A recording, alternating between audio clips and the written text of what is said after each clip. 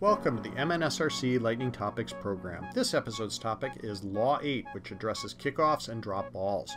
At the taking of the kickoff, all of the attacking players must be in their own half of the field except the player taking the kick. That player is permitted to stand in the opponent's half of the field. The ball may be kicked in any direction, and in case you hadn't heard, we proved that last year in Minnesota in the Class A High School Boys Championship game. It can be kicked directly into the opponent's goal. Defending players must be all in their own half of the field and have to be outside of the center circle. If any violations regarding player positioning take place at a kickoff, the kickoff has to be retaken. If the ball is played twice by the kicker, the opposing team receives an indirect free kick.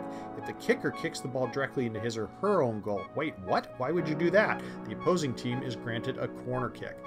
The drop ball is the only restart which permits a double touch. That is, the player who touches the ball first after a drop ball may touch it a second time without any sanctioning. Several years ago, IFAB tweaked Law 8 to state that a player could only score directly from a drop ball after the ball was touched a second time. This was supposed to keep players from using fair play as a ruse to kick the ball over the goalkeeper's head and directly into the goal from a drop ball. But somebody figured out that you could just take a second touch and do it anyway.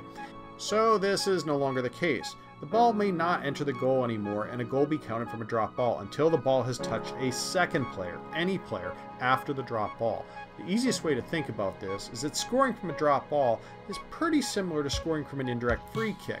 While a player may still play the ball from a drop ball with multiple touches, such as dribbling away with it, that player may not score a goal until the ball touches somebody else on the field first.